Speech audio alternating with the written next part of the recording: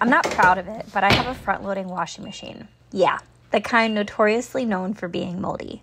Curious if this mold was getting on my clothes, I tested them before and after cleaning my washing machine, and I'm excited to share the results with you. But before I do, to clean my machine, I used EC3 Enzyme Cleaner Concentrate. Not any of those tabs that have fragrance or citric acid. That's a story for a different day. I poured about 8 ounces of EC3 enzymes in the upper compartments and in the basin of my machine and ran on a hot sterile wash.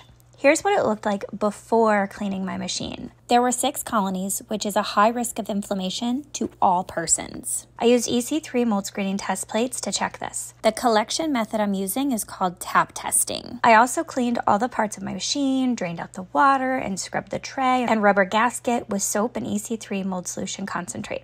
After running a sterilization load combined with the EC3 enzymes, here are the results. Now there's only 1 colony, which is low risk for inflammation.